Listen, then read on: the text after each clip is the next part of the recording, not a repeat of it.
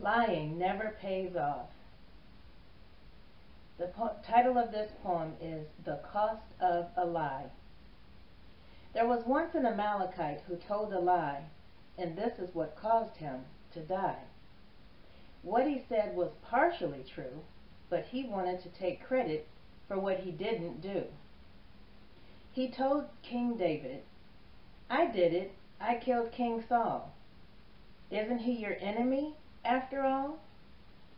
Little did he know David was disappointed, saying, "How could you kill God's anointed?" This was the last thing recorded in the Amalekite's life, before his greeting by one of David's men and a knife. Sometimes in life, things aren't this simple. Sometimes the knife is dull and only leaves a dimple.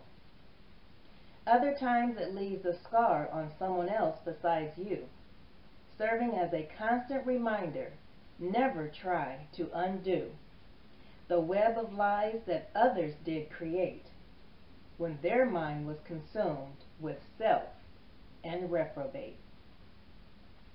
When you count the cost, it doesn't add up. Do you dance with the devil or drink the Lord's cup? When you tell the truth, you'll have some peace and cause knives in you and others to cease.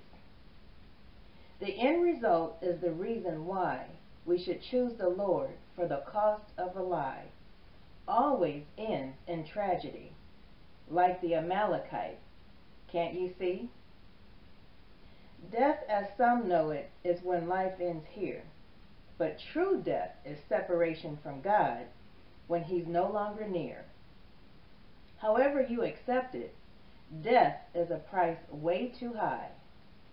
Any of us should want to pay, but that's the true cost of a lie.